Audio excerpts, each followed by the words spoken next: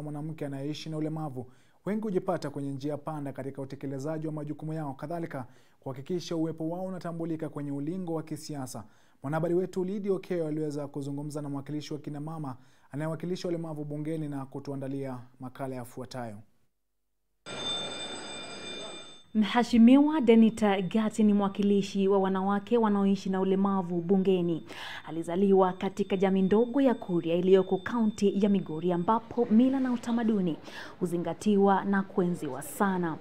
I'm a typical Kuria girl, Kuria woman, born and raised actually and brought up in Kuria land. That is Kuria East, where I come from.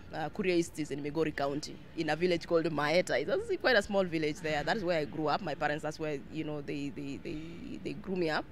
And, you know, my time actually growing up really was extremely difficult. A Kuria girl of my time, you know, you can imagine. I grew up in the 80s, early 80s, FGM issues, early marriage issues, issues of, you know, wife battering. That was the norm. And I'm happy that, let me tell you, I'm happy that those things are changing. Alianza kujihusisha na masuala ya uongozi akiwa mchanga, na ingawa kijana barubaru tayari alikuwa na ustadi wa uongozi. You know, right from primary school, I had managed to, you know, get, you know, leadership positions in school. I was a class prefect, you know, from my class 3, or what we're calling grade 3 or something like that. And, you know, it went on and on and on until I got again into high school. High school, I also became a class prefect. I became an ablution prefect. I had charge of sanitation. And I think somehow my leadership skills just began building themselves. Denita alimaliza masomo yake kisha akawa mwanahabari. Alitumia nafasi hiyo kuzungumzia masuala ya kimila katika jamii yake yanayoshusha hadhi ya wanawake kama vile ukeketaji na ndoa za mapema. It was so normal to see a woman being battered. That is the culture we have grown in. Those are the times of our grandparents and our fathers, and you know, and those are situations that, and you know, again, transitioning into being a writer. You know, here you are as a news writer, and especially a features writer, and you are seeing situations that you really feel like you really have no control. You know, there's something that is different between just writing a story and leaving it there for public to read and feeling it. Because for me, I would really feel it. Hata hivyo, kiongozi huyo hakuzaliwa alivyo. Meaning that I got my disability in 2014 when I was, you know, busy coming from the county and coming to Nairobi after I had really celebrated International Women's Day, and I was now, you know, coming back to Nairobi to relax. You know, along Narok Maimahi Road, my car just developed a tire burst, and within, you know, minutes, my car was rolling. We veered off the road, and we found ourselves somewhere in a ditch in some farm there.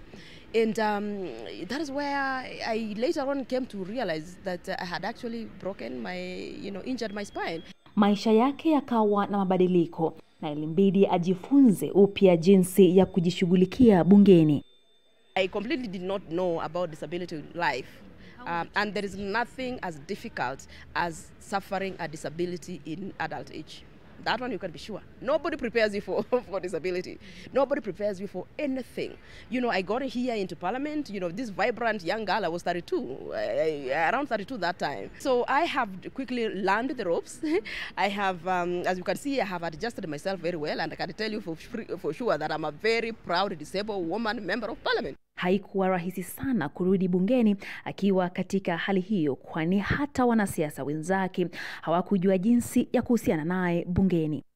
Now the challenge comes being a woman with a disability in parliament, because let me tell you, it is, you know, you have your county expectation, or your community expectation, or your constituency expectation, and here you are also as a, you know, you have a disability. You know, this is a whole total transformation. Kwa sasa mbunge huyu anapigania haki za wanawake wanaoishi na ulemavu bungeni, huku akipania kuhakikisha kwamba wanawake hao wamepewa nafasi uongozini.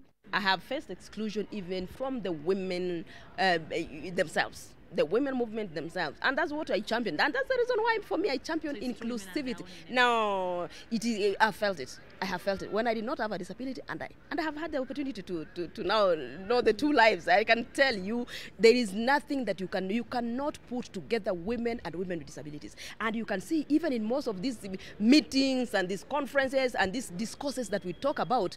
That is why you see, for me, I champion, and I tell them, Even today I came from work and I told them, you can never talk about women as a homogeneous group.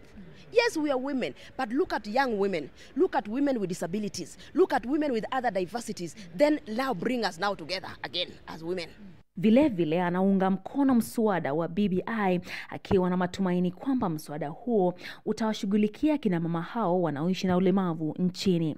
I've gone to almost all BBIs articulating the concerns of persons with disabilities.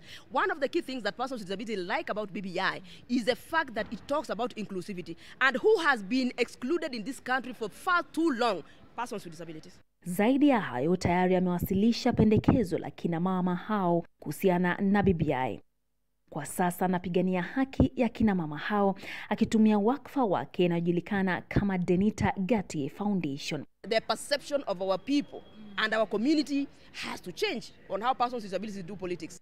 Lydia Okeyo, runinga ya KU, Nairobi.